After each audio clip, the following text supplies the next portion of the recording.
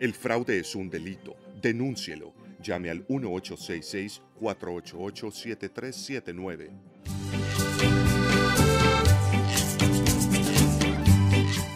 My name is Rashawn Rodriguez, and I'm the Director of Programs for here at Senior Community Outreach Services. One of the programs that brings us most work is the Senior Medicare Patrol program that we have with the National Hispanic Council on Aging.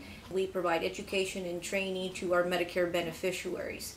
We go out into the community and we do one-on-one counseling with them because many times they have questions because of cultural differences, language barriers. Most of our seniors here are from Mexico and they didn't get that education when they were young. When you're talking about fraud and you're talking about Medicare, Medicare in itself is very complex. And when you didn't have insurance growing up or throughout your adult life, you don't know how to use the benefit. If it comes to you and it's written in English and people are trying to provide education to you in English, it's more difficult for you to grasp. Through the National Hispanic Senior Medicare Patrol, we have that information culturally and linguistically appropriate, special for them. Some of the challenges that we face here, we are a hot spot for Medicare and Medicaid fraud. And too often there are times where we are told that we cannot go into a senior center or an adult daycare center.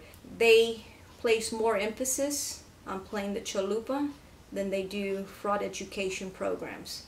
And that in itself is a challenge. But there are those seniors who, after a few presentations, realize, hey, I've been a victim of this and I didn't even know it. We have 250 volunteers that we have trained to be able to go out into the community and to be able to conduct presentations, to help read a Medicare summary notice, to help with outreach and education events.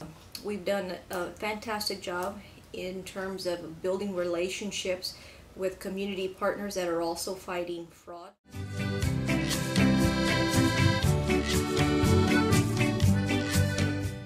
El fraude es un delito. Denúncielo.